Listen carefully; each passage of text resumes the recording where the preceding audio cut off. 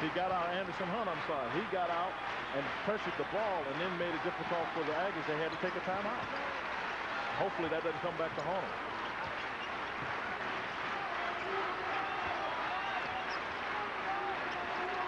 Here's Hill. Clock is not a factor at all in the game. Anderson on the high post got nothing but glass and gets it back and has the reverse and it goes. Very fortuitous for Anderson. He threw a real brick up the first time. That was an over and back, but there was no call there. Underneath it goes to Ogden, and a foul is called from behind. I believe that the ball was caught on one side of the line and stepped back over. That's what Neil McCarthy is saying, and I think he's right. Let's take a look, see what you think. Here's the pass right here. Now, you know why it's not over and back? He was straddled the line when he caught the ball, so if he is, it's not considered over and back. If he had not established his position in the front court when he caught the ball, then it would have been considered over and back. I thought the official made a good no call. On the replay, I agree. Ogden too hard. This has typically been an Achilles heel for the Rebels at the foul line. They're shooting just over 60%. Ogden only 1 of 4, and now 2 of 5. And it's a 2-point game.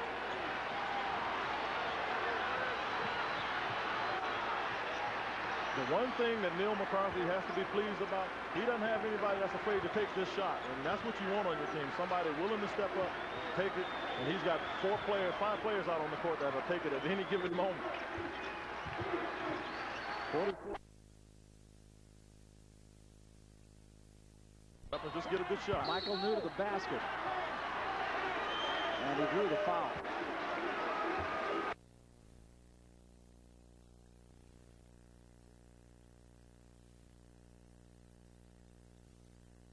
With an opportunity to tie the game. George O'Kane looks just about the same now as he did when he walked in. He looked worried when he walked in. He looks worried now. He was very worried. And then again, he looks worried over coffee in the morning.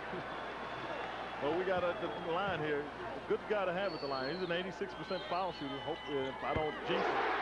But this is, again, a guy that grew up in the city of Chicago, a suburb. Maywood, Illinois is a suburb of Chicago, but there's some great players that come out of Maywood, Illinois. Reggie Jordan played with a lot of them. As I said, Lynn Rivers, Jim Brewer, a lot of good players. So he knows what it's like, because the guys will tease you if you miss these shots. And he missed the second one, but they got it back. And a jump ball is the call. Alternating possession will go to the Aggies, and what an important possession.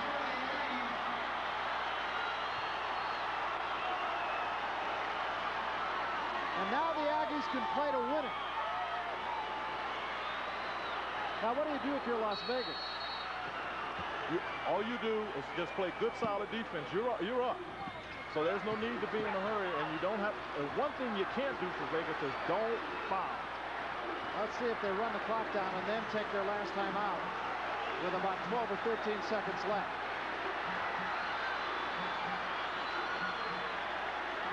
Good strategy. Just hold the ball out. 12 seconds left. They won't take a timeout. Hill takes the jumper. Got it!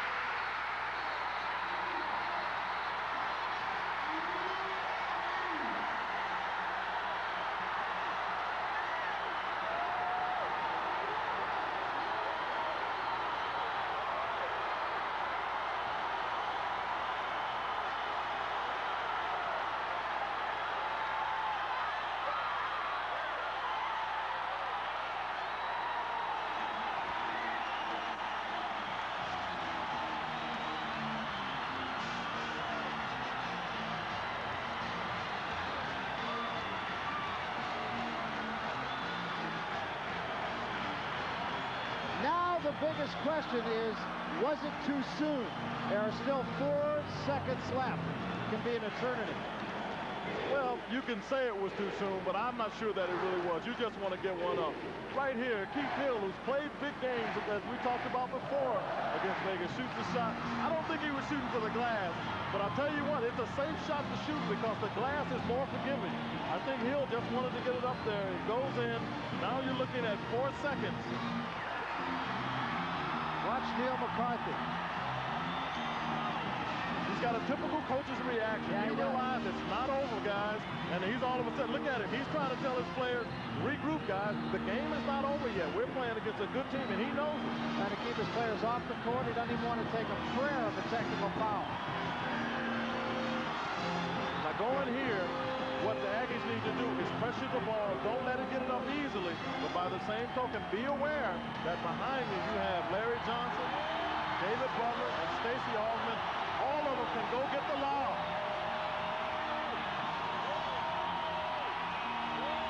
And the crowd, needless to say, maniacal.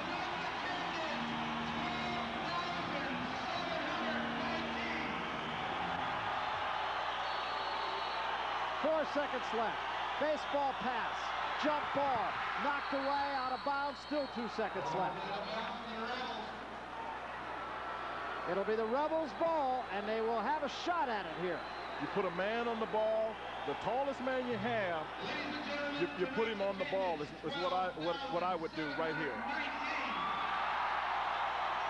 Record crowd, but at this point that is incidental. The record didn't matter. They're making so much noise with the people they have in it. It didn't have to be a record. New Mexico State. Here's the story. 2 seconds left. Aggies lead by 1. Vegas will have the ball in the Aggie half of the court. This is a tough place to be in, but if you're the Aggies, I would suggest you put the tallest man you can on the ball. And the reason you want to do that is so you don't have an unobstructed pass to anybody. I would suggest that with 2 seconds, the most likely pass is a lob.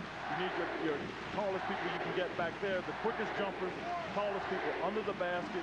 Be concerned about Larry Johnson going to get it, and Stacey Augmon, because those are the 2 quickest jumpers, and Augmon has some incredibly long arms. And I'll tell you what's happening now, and here's the reason for the delay in the game. Bob Sitoff, who is the head official here, is taking a look at our replay monitor. Remember, we run the clock down in the bottom corner, as you can see. And now we'll take a look at it. You watch the clock, and this is what Bob Sitoff, the referee, is looking at right now also. He's going to see at what point the ball was hit and went out of bounds. And it looks like it's right at 2 seconds. That's a good call. 2 seconds was exactly the call. And that's what Tom Harrington is saying. By the time it broke the plane and hit something out of bounds, it was 2 seconds. One of the times that replay really is a good thing. Yeah, and one of the times that it was allowed in the game. But now here's another thing I have to ask you too. When the ball is thrown in like that, does the clock start when the ball is thrown, or does the clock start when the ball hits the player's hand? Not until it hits the player's hand. But in this case, the clock started before that. All right, well, you caught that, because I thought the ball started when Anderson hit the ball, and then it hit the ground, and then as it went out of bounds, then it ticked from 3 to 2. Probably only the difference of a second either way, but at this juncture, a second is a lot. A second is the difference between a win and a loss here. And Las Vegas will take another timeout. UNLV.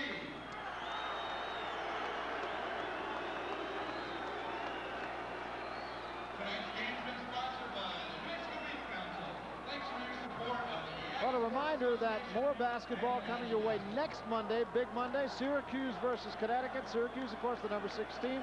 They got a couple games they got to worry about before they get to Connecticut, however. And after that, it'll be Michigan and Illinois, 2 outstanding teams in the Big Ten Conference. Boy, home court, of course, really means a lot in that conference. Yeah, it really does. I mean, those teams, 2 good teams, great teams there. And then after that, it'll be Fresno State, and we'll see number 7 UNLV all over again. Fresno State, another tough place to play. Well, I believe that most of these places will be a tough place to play, but when you're ranked, the one thing that I always understood that when we were ranked at Indiana was, regardless of where you play, everybody shoots for you. You're a star for them. For some people, you make their entire year. They can be 1 and 25, but if they beat a number 8, number 10 ranked team in the country, they've had a successful season. And that certainly is the case for Las Vegas. Everywhere they go, people are gunning for them. But I tell you what, I love that. I flat out love going in a place and people bullying you and all of that, because to me, it's a challenge just to go out and show people, look, we're just a good basketball team. We're not arrogant about it, but we're good, and we like how good we are. I think Vegas likes that role, too. I think they're aptly named the Rebels. Yeah, I'd agree with you. 2 seconds left in the game. Anthony will inbound. Jordan will play the ball. Johnson gets it, puts it up, short, it's over. The Aggies have won it. And Las Cruces comes apart.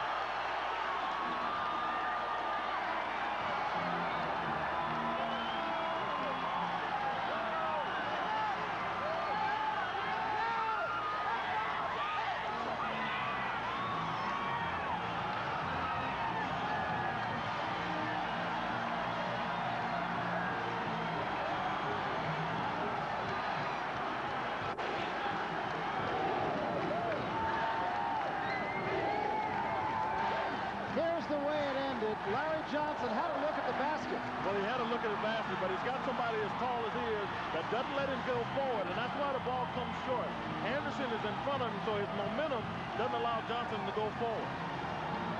And Neil McCarthy, every bit the man in control. The man has won 200 games in the last 10 years that he's coached, so he's obviously an outstanding coach. But you see, he's still pretty much in control right here with this nice little smile. He realized he just pulled off a big one. And the only emotion, I think, for Neil McCarthy was just relief. So the shark has come to Las Cruces, and he got bit tonight. John Saunders, just another day at the office. You got it. Thanks a lot, Barry Tompkins. Just another big Monday, and a great one it was. New Mexico State, the first time in 15 tries, knock off the running Rebels of UNLV. They are now 3-0 in the conference. The Revs dropped to 4-1. A reminder.